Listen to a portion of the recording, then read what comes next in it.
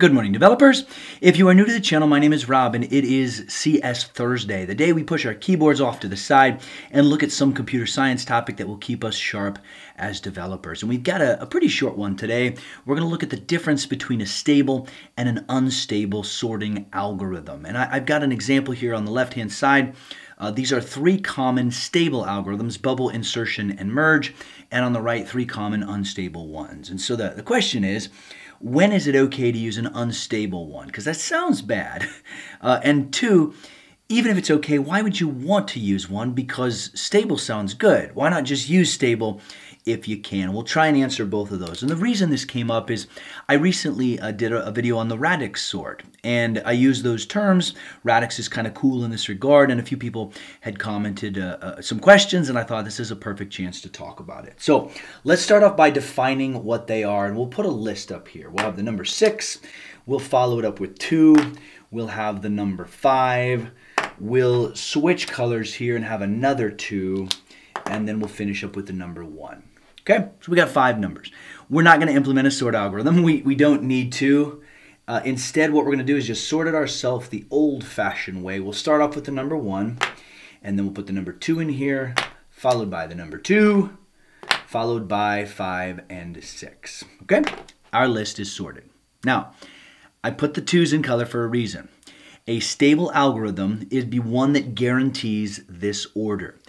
If you have more than one element that's equal, okay, in this case we've got 2 2's, a stable algorithm would guarantee that their order is preserved from the original list relative to each other to the second one. So in order for this to be stable, this one comes first in the original, it has to come first in the second one. This one comes second, and it has to remain in second place. Okay? An unstable one might turn out like this, but it does not guarantee that it's going to. Unstable could look like this, where we have 1, and then we have 2, and we have the other 2, and then we have 5 and 6. Okay? You get the idea. This stable is guaranteed, this one is not. Now, when would it be okay to use them? Well, in this case, it would be. It would be just fine. Why? Well, because if I didn't put those in color, you'd have no idea which 2 is which. And so what rules can we follow? Generally speaking, there are 2 rules that make it okay to use an unstable algorithm. One, if the items are indistinguishable from each other, the ones that have the same value. And that's exactly what we have here. Usually that's going to be primitives, because it doesn't matter what memory register it's in. Sometimes it does. But the 2's, they're just 2, right? A string is the same way. It doesn't matter which string you use. If they are equal, they can be in either spot, okay? The other one would be if every element in the array is already distinct. So in this case, we have 2 2's. If one was a 2 and one was a 7, you can use an unstable algorithm because you're not going to have any collisions. There won't be any overlap. Okay? When is it, what's an example of when you absolutely have to have one? Because this example makes it look like you never need a stable algorithm. Well, let me clean this up real quick. I have drawn a couple objects or dictionaries, whatever you want to call them, and they are already sorted by name, right? So let's say we got this data from somewhere, and this is what we've got as name, and so we put them in alphabetical order. And then from somewhere else, you know, for some reason, either maybe we already had it and we're going to sort it, but maybe what comes through is sales, and Albert has 10, and Bill has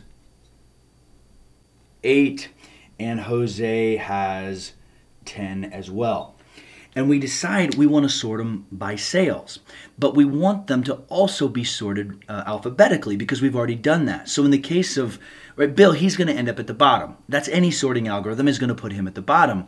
But if we use an unstable sorting algorithm, Jose might end up in first and Albert end up in second, and we want to maintain Albert ahead of Jose because he comes first alphabetically.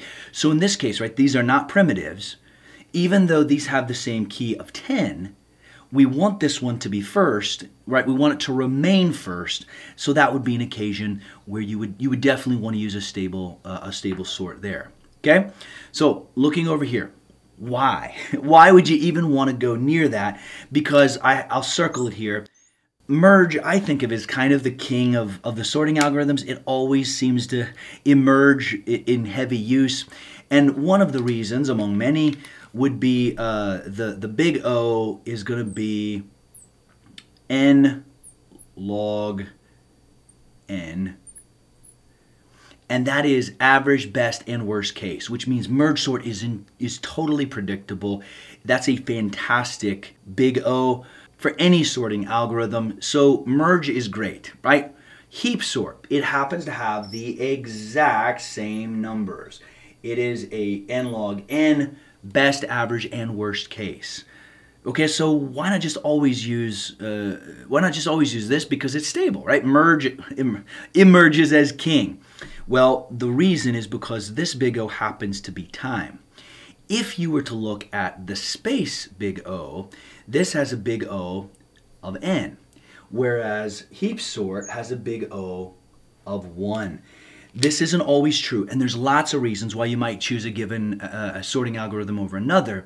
But in this case, heap is going to perform better if you can use it in terms of space, because it can sort a lot of stuff in place, whereas merge doesn't do that. Okay, so among many possible reasons, performance, especially when it comes to space, a lot of times is where the unstable ones shine. Okay, so it's a quick overview of how stable versus unstable works. If it doesn't matter that the equal ones remain in their relative order, unstable is fine. If everything is distinct, unstable is fine. If you're in a situation where the equal ones are distinct and it does matter, you need to stick with stable.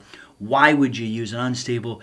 They might perform better. Again, it just depends on the situation. Thanks for watching. I will see you in the next one.